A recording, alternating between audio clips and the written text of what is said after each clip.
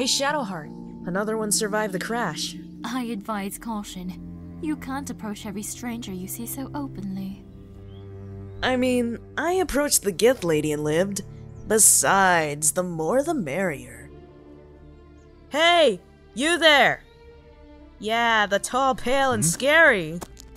Yes, hi. May I have a word, please? You a survivor from the ship, too? We're looking for other refugees. That I am.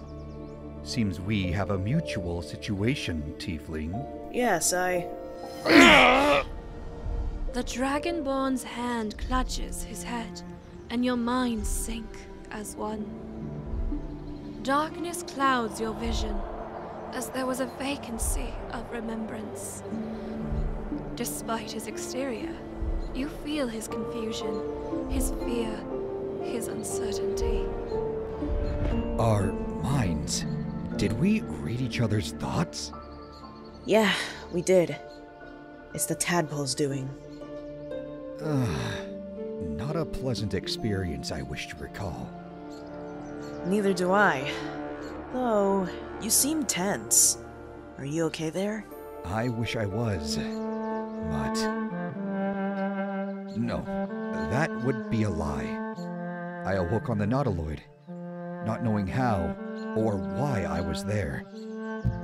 My memories are but mere fragments inside my scattered brain. Since my abduction, I could only recall my own name. Yikes. Could it be the tadpole? Is it messing with your head? I'm unsure.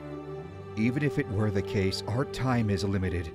Our bodies will soon transform, destined for doom. I wouldn't lose hope just yet. We're still tentacle-free. Maybe if you come with us, we can find the cure together.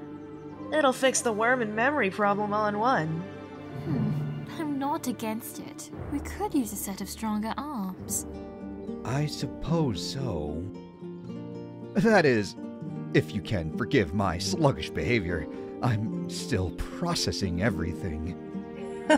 Not a problem. Let's just focus on one thing at a time. Get out of the crash zone, then find a lead. Ooh, I almost forgot. I'm Tavella, but I prefer Tav for short. You can call me Durge. I look forward to our journey together.